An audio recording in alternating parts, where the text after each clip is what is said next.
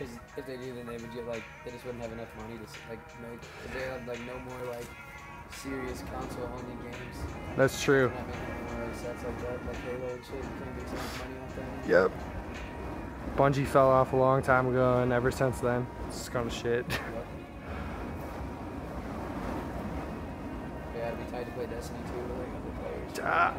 I'm stoked. I did not know that. I played the first one. I got to a 31 like before the first expansion. Yeah, I maxed out on that game for sure. And that's on the Xbox. Same.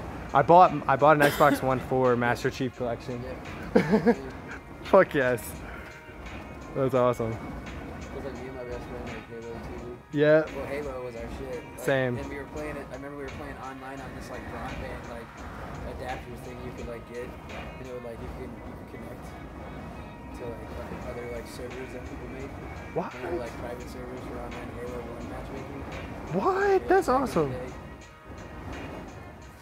And then we played Halo 2 like it was like our religion. Halo 3. So I was like, bro, we gotta get the full expedition. I'll buy the Xbox One. But Seriously. cool. That's exactly why I bought it too.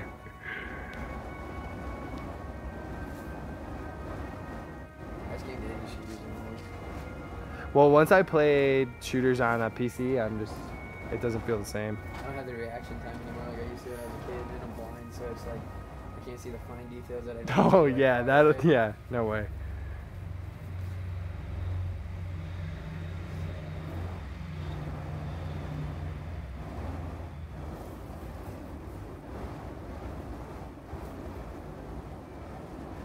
Yeah, we've been playing the shit out of Ark too. Ark. Ark. Survival Yeah, Evolved. okay, for sure. I know that game. It's I probably watched the my story. all-time favorite game. Like, I absolutely love it. I want to get like player unknown Battlegrounds, so it's fun as shit. I'm waiting.